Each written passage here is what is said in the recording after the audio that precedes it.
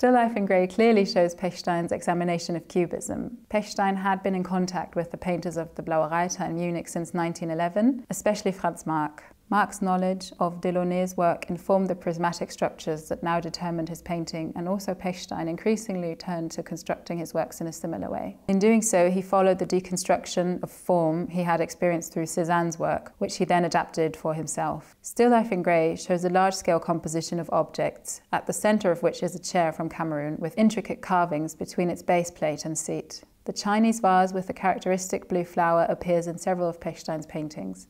The backdrop of the painting is decorated by a figurative wall hanging, and while the chair defines the overall composition of the work, the bowl of fruit atop this chair also displays the prismatic shapes of the other elements in the painting.